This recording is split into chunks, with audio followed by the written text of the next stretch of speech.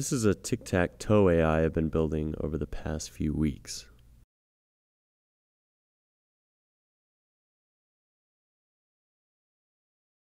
I had some of my friends play it. It won once, and there was also a draw. AI, man. Okay, I want to play it next.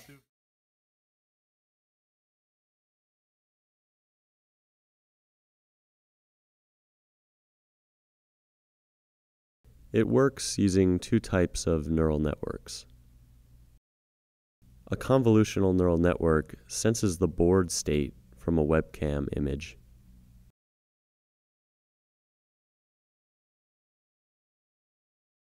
Then a fully connected neural network predicts the value of a board state in terms of X winning.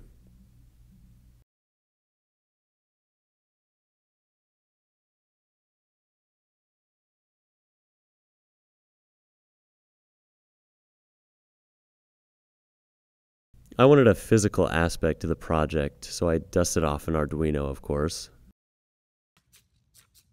All the parts started off as cardboard for prototyping, then wood, and I went through a bunch of different designs. The first ones were really fast, but also kind of bouncy, and I was worried that it wasn't going to draw cleanly enough for the ConvNet to pick up the state of the game.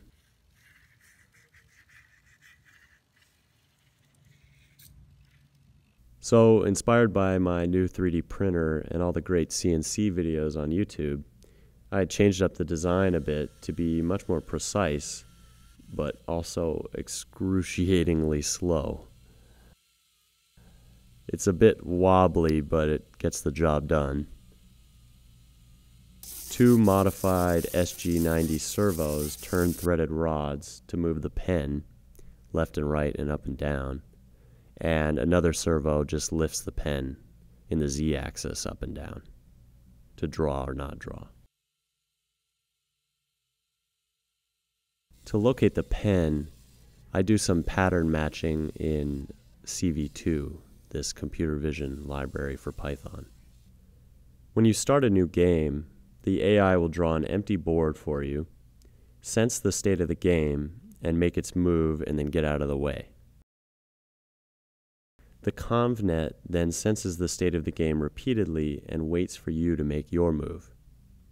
It knows you've made your move if the number of X's and O's are equal. After you move, a loop will play an X in each empty spot and feed that new potential state into the fully connected net, which spits back the value for that state. The script will then choose whichever move leads to the highest valued state.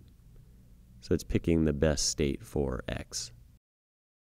To play the move, the computer then sends commands out to the Arduino, which moves the pen to the right spot and draws an X in the right square. Then you just repeat this process until there's a winner or the board fills up. The AI doesn't actually know if it's won or not, and it will keep playing out a game even if it's won or you've won. It should be impossible to beat because it's going first, but with perfect play, you can always force a draw, I think. We'll use this project as a kickoff point for future videos, where we break down how I created and trained the fully connected net and the convolutional neural net. Thank you for watching.